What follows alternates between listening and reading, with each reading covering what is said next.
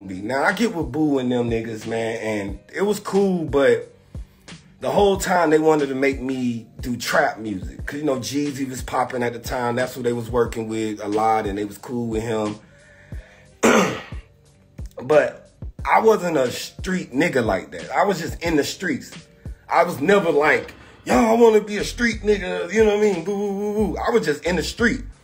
But a lot of times it's like, you know, the street nigga perspective kind of hinders real artists and real shit that real people want to do. You know what I'm saying? Real artists want to be, you know, be able to explore different production, different beats, do different features and shit.